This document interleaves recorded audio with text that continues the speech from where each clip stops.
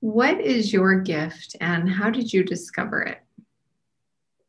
So one of the gifts I bring is a capacity to be a bridge between what would normally be thought of as fairly esoteric or spiritual notions and a very kind of conventional way of being and thinking. So I'm a bridge, which means that I make the esoteric and the spiritual very accessible, very usable.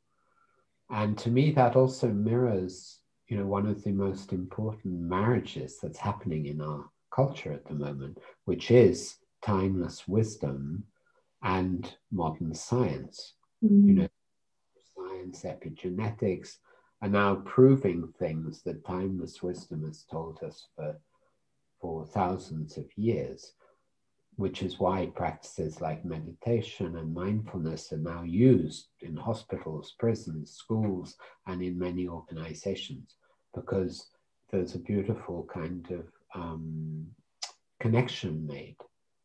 They're no longer odd or outside the mainstream. And I really serve as a bridge between what was previously outside the mainstream and the mainstream.